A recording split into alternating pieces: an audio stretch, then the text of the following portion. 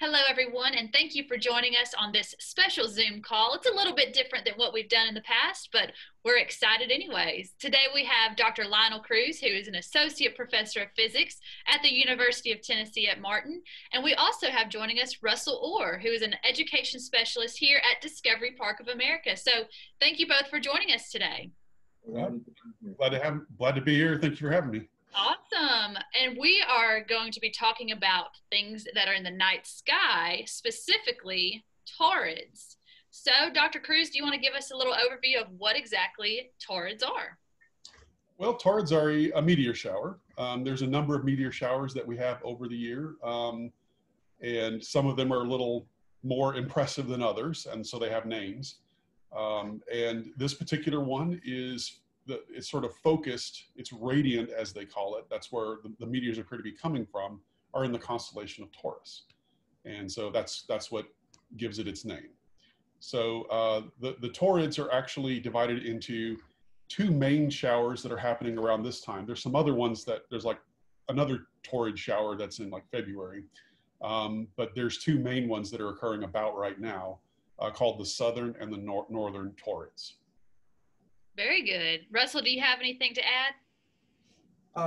I do have something to add.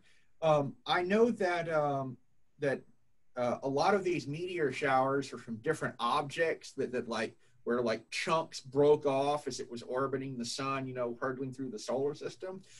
I remember that the Orionids were from Halley's Comet. What object causes the taurids, and is there a different object for different showers, or is it the same object causing two showers? It's the same object. It's called the comet is called Encke, E-N-C-K-E. It might be pronounced a slightly different way. It's like Halley's. You can say Halley or Halley's. You know, there's different ways of saying it. And it's actually the official name is 2P/Encke. Now, what that 2P means is it's the second periodic comet ever discovered. Halley was the first, so it's 1P Halley. So the two, second P is for periodic. So it was actually discovered like way back in the late 1700s, sort of officially discovered by a guy called Méchain, a French astronomer.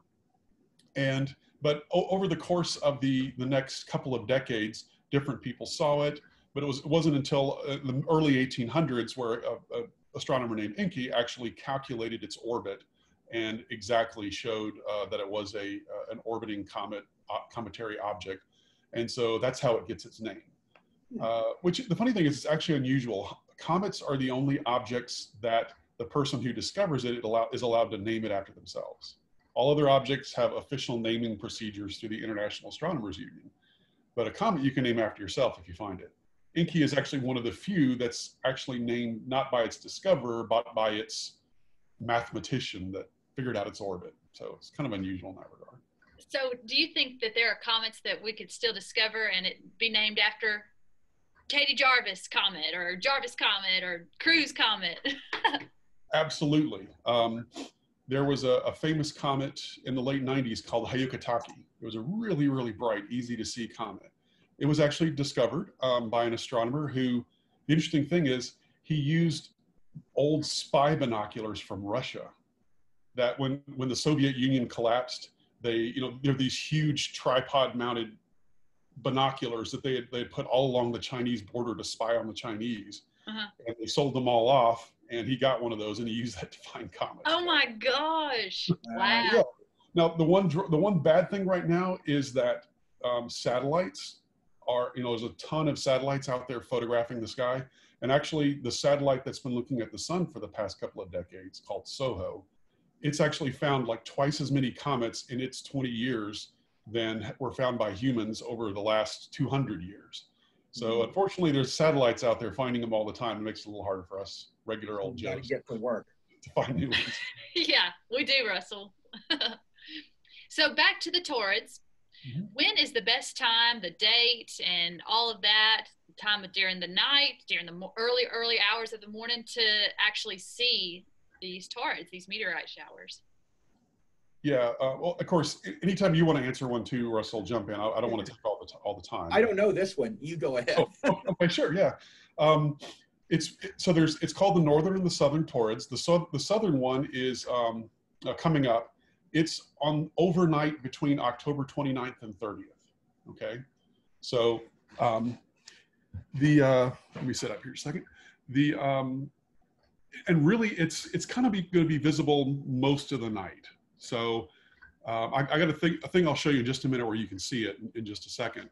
But it's the overnight, October 29th, 30th. The peak is really a wide peak. It's not like some meteor showers where there's a few meteors for a couple of days and then it just really ramps up at a particular time. The Taurids are kind of low numbers for several weeks, and they get a little bit higher over that night. The Northern Taurids is actually overnight between November 10th and 11th. Okay, so a couple weeks later, a week and a half later. Why are they called the Northern and Southern Taurids? One's a little bit higher in the sky than the other. Oh, that's weird. Yeah, it's kind of random. And it's not really that much either. When I show you, I have a diagram I'll show you of where the radiant kind of is, and it's not really that much different. So now, one thing I will say is the Southern Taurids, which are coming up now, there's actually a full moon that night. Ooh. So, and that makes it harder to see meteors. All right, now fortunately, the Taurids tend to be kind of bright. But the good thing about the Northern Taurids later is it's actually going to be a crescent moon, so it'll be a little easier to see. That was going to be my next question, and you could answer it, or Russell, you might know too. So I live in the city where there's a lot of light pollution. So where do I need to go to actually see these Taurids? Well, you certainly don't want to go on like private property, but this is why some of the observatories that you hear about are in the middle of nowhere, and you have to drive and drive and drive to get to them because they want it as dark as possible. But clearly, like Dr. Cruz was saying, depending on which meteor shower you're watching, the brighter it is, the closer you can be to a bright light source to do it. But whatever you do, don't like look at your phone or like look into a bright light while you're doing it. It'll take your eyes a long time to adjust back and be able to see them again. Will we be able to see them here in West Tennessee, or do we have to be somewhere halfway across the world? Or no, you can see them anywhere. Yeah. Okay. Yeah. Anybody that's it's nighttime, you can see them. So. Very neat. Just like the moon, because you exactly. can see the moon around the world. Very cool. Okay, so Dr. Cruz, do you want to show us that diagram of what part of the sky people should be looking at to see these meteorite showers, the Taurids? Sure, I got a couple of different things I can share. So first, actually, just let me show you a diagram of it. Let me get that up real quick. It always takes just a second. Even though I've kind of gotten to be a little bit of a pro at using Zoom for my classes. Oh, yeah. Sometimes it takes me a second to get things to share. So here's an actual diagram of where they are in the constellation. Okay, and I'll show you a wider view of what the night sky will look like on those nights. But this is the constellation of Taurus, right? So I'll talk a little bit about what that is in a minute, or I guess I can talk about it right now. Taurus has several distinguishing features. One, it has this thing called the Pleiades, which is a cluster. And I have a lot of people that will tell me they think that's the Little Dipper, but it's actually much smaller than Little Dipper. But it looks kind of like, you can sort of see it's a Little Dipper shape sort of to it. And it's fuzzy, it really stands out. And it's actually a cluster of stars that all form together. If you watch our last video we talked about. I thought that sounded familiar. Yeah, it's really easy to spot, and you can see the radiants are going to be right near it. Another thing that's easy to spot about Taurus is this sort of V shape. This is the head of the bull, right? So Taurus is the bull, and this is the eye of the bull, Aldebaran. It's a red giant star, so it's really easy to spot. And so if you see that sort of fuzzy cluster, Little Dippery looking thing, and then just beneath it you see a V shape, you found Taurus. And then the radiants are right next to the Pleiades. Now, let me mention real quick, a radiant is basically where the meteors appear to be coming from. So it's like lines shooting out from that center point, exactly. So they won't actually start there. They could start, you know, halfway across the sky even, but they'll look like they're traveling from that point. Most of them, though, will be close to this point in the sky. Okay. So, and again, where the radiant is basically coming from, and we could talk a little bit more about the science of it in just a minute, but the radiant is basically, there's this stream of particles in space. And when the Earth passes through that stream of particles, that's when you get the meteors appearing. And so they look like they're coming from a direction in space because there's a stream of them that we're passing through, a line of them in space. And so they appear to come from a point. So that was one thing I was wanting to show you guys real quick. Let me see if I can get the other thing. Hope that wasn't too abrupt. No, not at all. All right, let me pull this up.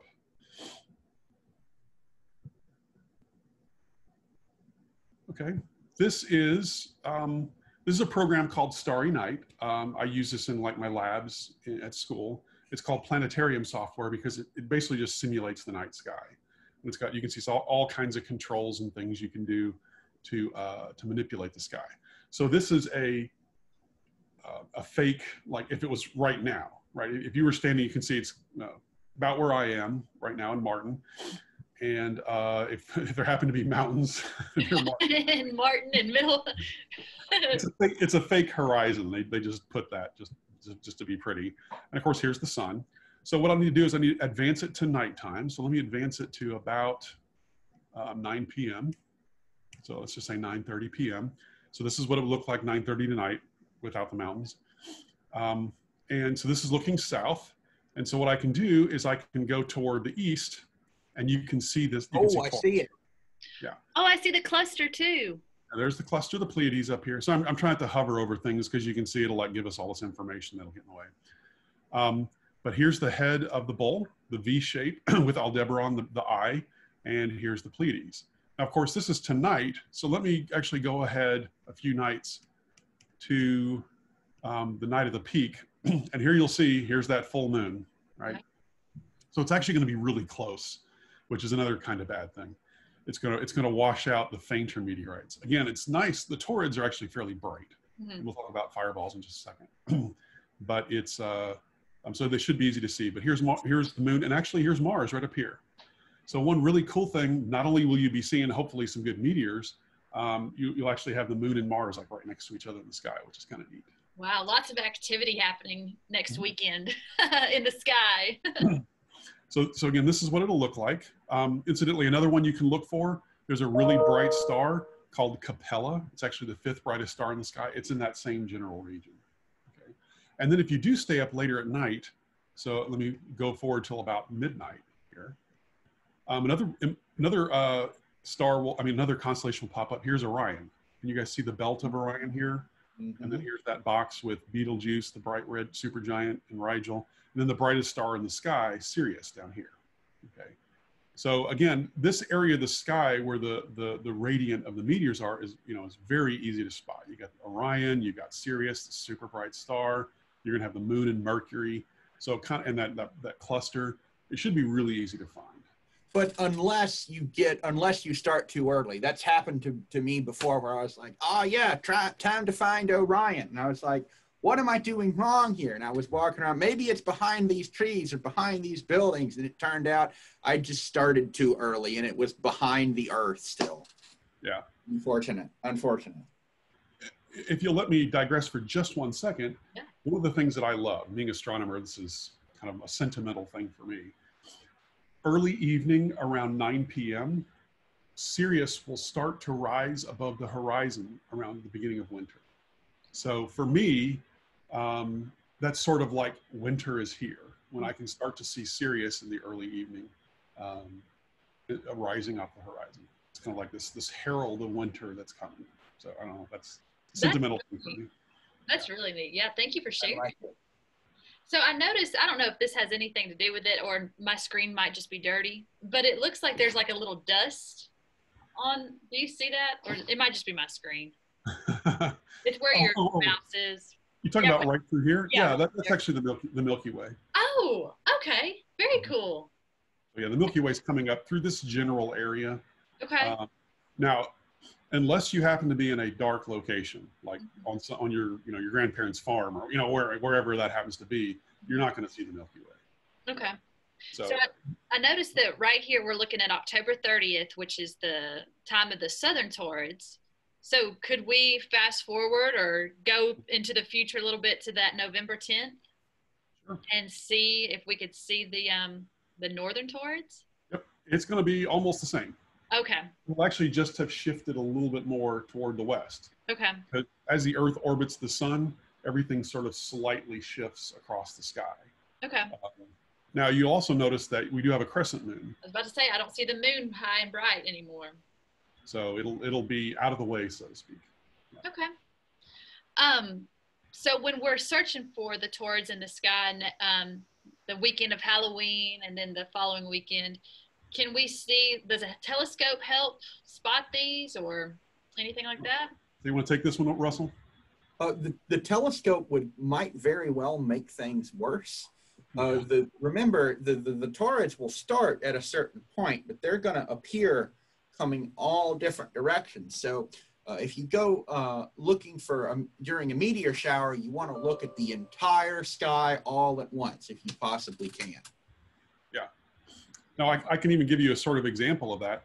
Here's the same program. If I were to zoom in for the sort of typical view from a telescope, let me get all the way down to it. Oh, that's beautiful. Sorry, I know that's not your point. Wow. This is about what you'd be seeing. Just this really tiny sliver of the sky. So if a meteor just happens to go through that little tiny sliver of the sky, what you would see is, and then it's gone. You wouldn't even see the whole meteor. Oh, wow. Yeah. Telescopes are bad. Binoculars, no need. Just get a lawn chair, get yourself comfortable, and watch. Oh, that's amazing. I'm excited to do that. So I have another question for you. So if somebody wants to watch a meteorite shower or meteor shower, but they can't watch the upcoming ones, when is the next meteorite shower going to happen? Or which one should they try to see? You want to take this one, Russell, or you want me to? Or?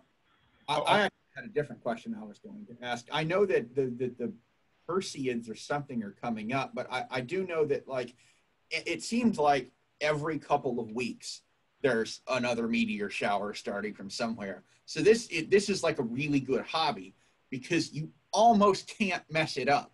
You know, if you've got all your stuff, you pack them in your trunk, and then you're like, oh no, it's pouring down rain. Just wait. Yeah. It's fine. Just Google meteor showers and then the month that you're coming up next to, and you'll find one. There are plenty of different things flying through the sky that will eventually hit the atmosphere of the Earth, and you'll be able to see. Don't worry about it. You'll put that stuff to use eventually. Don't worry.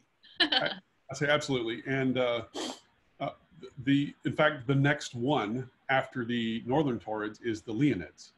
There we go. And it's the night of November 16th, 17th. Mm-hmm. Now, one of the issues about the Leonids is they have a very sharp peak. So there'll be sort of an occasional meteor coming through the sky for a few days before and a few days after the peak. But the really best time to look at it is that night, and it's about 3 o'clock in the morning. So you got to be dedicated if you want to see these. But the Leonids, for one, their peak will be a lot more. Like they can be anywhere from, like 50 to 100 meteors in that hour during the peak. Plus, they tend to produce a lot of fireballs. Right? Oh, yeah. We need to talk about the fireballs. Yeah. A fireball is just basically an especially bright meteor. Most meteors are actually created by microscopic, like little bits of, dust or something in outer space. When that hits our atmosphere, that material will actually the air in front of it will actually ignite as it moves quickly through the atmosphere. So what you're seeing when you're seeing a meteor is actually burning air in front of the meteor as it sort of slams through the atmosphere.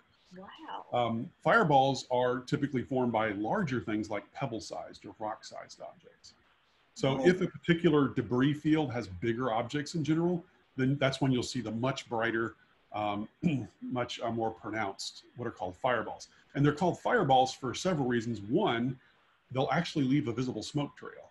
So you'll actually be able to see this for just a few minutes or so, or sometimes just a few seconds, this little trail of smoke behind the meteor after it passes. The other thing about it is, well, for one, they'll get really bright. In fact, Taurid, I think it was not the last one, but in the mid 2000s, there was actually a Taurid meteor that got brighter than the moon. Wow. Super bright as it went across. How big an object would be required to be brighter than the moon? I mean, we talk about little bitty, so the size of a baseball, something. Yeah, about sort of typical. You think of a rock, right? Maybe a baseball, softball. The other cool thing about fireballs is these things are moving very quickly, right? We're meteors, the meteoroids that we are hitting are moving at like 10, 20 kilometers per second or more. So they're moving very rapidly. So you get these sonic booms, just like a fighter craft going through. And so occasionally what you'll be able to hear, I've never actually heard it. They say you can hear the sound of distant cannons, like cannon fire in the distance. Wow. Like there's I've heard them, but it didn't sound like a cannon. It sounded like. Oh, really? Yes. Well, we were out in the middle of. I thought that I was imagining it at first, of course, but they were big and bright and had this green tint. And once there was a big one, every once in a while, you could hear it. But, we might have been very far away from it, so we didn't hear it as a boom. But I do remember hearing them for sure. Yeah, absolutely. And that's actually a great point, Russell. The really big ones, you can get all sorts of colors. Because I don't know if you, in middle school, hopefully most of you have done this, where you can take like a Bunsen burner, a flame, and you put things on top of it and they glow different colors. Same basic thing is happening here. The chemical composition of these meteors can be, meteoroids as they're called, can be different things. And so you can get actually different colors from them. Awesome. Dr. Cruz, do you need to show us anything else on your screen share? Oh, no, I'll stop this. I do want to mention that this program is called Starry Night. You can go online and buy it if you want. It's not super cheap. There are actually free ones online too. One's called Stellarium. But if you want something that's got a little bit more power, a little bit more customizability, Starry Night is actually one of these sort of industry standards. It's all over the place. You can buy home versions all the way up to versions that can actually control an observatory, like move the dome and the telescope and take pictures, and it can like control the whole thing for you. So neat. Well, thank you. I'll stop sharing that so we do that. Okay. Well, thank y'all for everything. I do have another question, and either one of you can answer. So here at Discovery Park, upstairs in our Science, Space, and Technology Gallery, we have a big meteorite on display. So would you, either one of you like to talk about that? And how did it get here? Where did it come from? I can absolutely tell you about that meteorite. It's one of my favorite things to talk about. It fell in the year 1516 AD, so about 500 years ago. It fell in the country of China, and believe it or not, they actually wrote down what it looked like the night it fell. It's very compelling to read. The record still survives. And Discovery Park has one of the biggest pieces of that meteorite. I think that the biggest one is in a museum somewhere in Japan.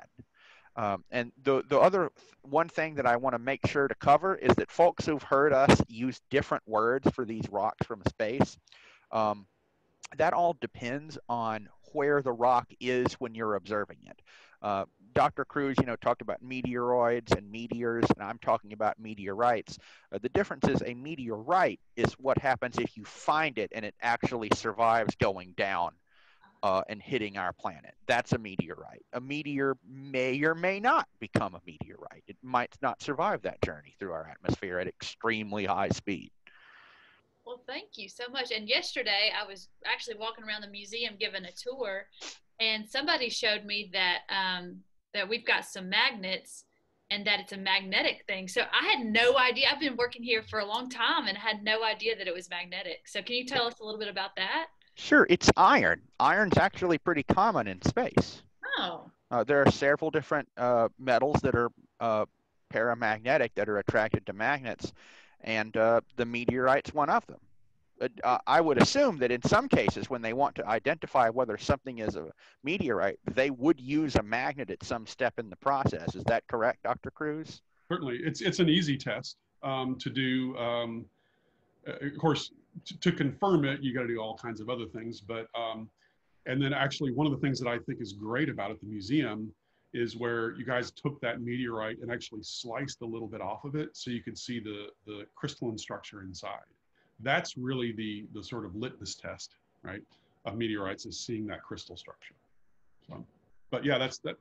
One quick way to at least have a better suspicion, is it a meteorite, is it magnetic? Because your average rock is not going to be magnetic. Well, thank you for sharing that, Russell. And Dr. Cruz, did you have anything else you'd like to add before we wrap things up? Yeah, I was going to say the comet itself is actually pretty interesting. As I mentioned, it was discovered actually about the same time as Uranus was discovered. In fact, one of the first people to see the comet was William Herschel, was the person who discovered Uranus. Mm-hmm. His wife was also an avid astronomer, and she discovered a bunch of stuff too. And she was one of the ones that saw this comet, Comet Encke, a few times later. And so she was one of the major discoverers of this comet. Again, it's the second comet discovered. It's, Halley's comet we've known about for centuries. Right. This was actually a really big deal at the time. Not only Uranus being discovered, but the second comet. And it's a lot different than Halley, though. Most of the people knew about Halley. It takes like 80 years to go around the sun. And so you'll see it, and it'll be a long time before you see it again. Encke is every 3 years. It's a much, much faster comet. In fact, when it gets its closest point to the sun is about the same distance as Mercury, right? And then it gets out about to the edge of the asteroid belt, its farthest point. So it's got a very, again, what they call elliptical orbit. It's not a circle. It's very flattened and oval shape. So it gets all the way out to the asteroid belt and comes in about the same distance as Mercury. So much, much faster comet. You can see it a lot more often. It doesn't get as bright as Halley, which is another reason why it's not as famous.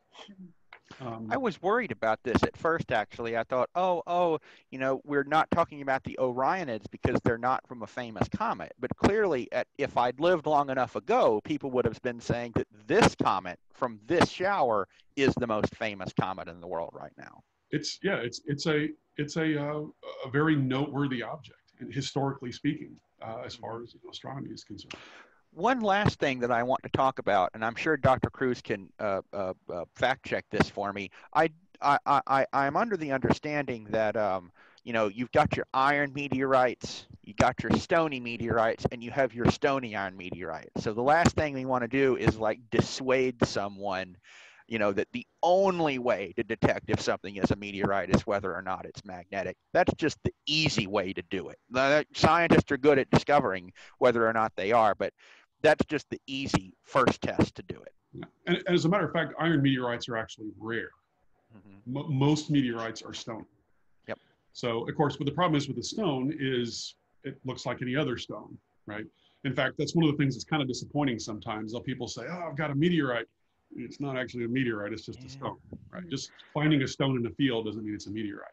But on the other hand, there are like amazing stories of scientists racing against the clock to figure out which one of those rocks is the meteorite before it's too late, either because it's going to be stolen or because it's a clay meteorite and like it's made from dirt from the beginning of the solar system, as old as this planet, and it fell where it's going to rain in the next 3 days, and we have to find it before it's too late. Why this isn't a movie yet, I have no idea. Well, us scientists would watch it for sure. Oh, yeah. I was gonna say, along those lines, do you know where one of the most common places to find stony meteorites is? It's actually Antarctica. And the reason is because there's no other rocks laying around. So if you find a rock in the middle of an ice field, it's probably a meteorite. Right? Oh my God. Really, very rarely is you're just going to have a stone sitting around there. So anyway, that's kind of neat. Couple of things I wanted to mention really quickly. I hope we have time. Yeah. Is that the comet Encke itself is actually fairly small. It's only about 5 kilometers across. And one of the reasons for that is we think that big chunks of it have broken off over the years, right? In fact, some of you may have heard about there was an impact in Siberia in the early 1900s, the so-called Tunguska impact. People think that might be actually a fragment of Encke that broke off. And it created this, basically, it's the last big impact that has occurred on in the world in the early 1900s. Fortunately, it was in Siberia, and so it didn't just kill a bunch of people or destroy a bunch of buildings. It flattened a bunch of trees. But that's one interesting thing. We actually have seen what we think is an impact on the moon from inky debris. Right, there was actually an impact that was photographed on the moon. We've seen meteor impacts on Mercury from the inky, actually. So it's getting around. Mm-hmm. Now, sorry, I meant to mention, there's another fragment that's actually, it's called TG10, 2004 TG10. It doesn't have an official name to it, but it's labeled as what they call a PHA, or potentially hazardous asteroid. Oh. It's a chunk about 1 kilometer across that crosses our orbit. We don't think it's ever going to hit us, but it's definitely one of those that we are keeping track of. It was discovered by the so-called Space Watch program at Kitt Peak National Observatory in Arizona. As the whole mission of this thing is to find asteroids that might hit us in the future. So, you know, it's a if a kilometer wide asteroid were to hit us, we're talking major destruction. I'm not trying to give anybody a stress attack in the middle of 2020 here. It's not going to hit us. Right. But it's definitely one of those that we're keeping an eye on for, you know, possibly, you know, centuries from now. Okay. Plus one thing it also does is it helps us get a better idea of how asteroids move through the solar system and get us a better ability to predict it. One last thing I want to mention is they actually had a satellite that was designed to go study inky. It was called, I think it was called the Contour satellite. It was launched in the early 2000s. And unfortunately, they got it up into space, and it was doing some maneuvers. Right when they fired the rocket to maneuver it out and to start going toward inky, it just disappeared. Oh my gosh. So they saw some fragments where it should be, so they think maybe the rocket exploded when it was doing its burn. Uh-huh. But my explanation is that there are actually aliens on inky that don't want us to study them, so they blew up our. No, I'm perfectly kidding. Completely. So. Well, Inky is a really neat, really cool comet of its own right. In addition to producing these showers that, again, there's not a lot of them, but man, when there's one of them, they're really cool. Well, thank you so much for taking the time to explain this to us and share this knowledge. And I'm excited to go and watch some Taurids in the next couple of weeks. And Russell, thank you for joining us as well. I'm delighted to be here. I'm great to. And definitely come and see Discovery Park of America's Meteorite on display. And then if you have any questions, just let us know. Yep. Thank you for joining us. Thank you.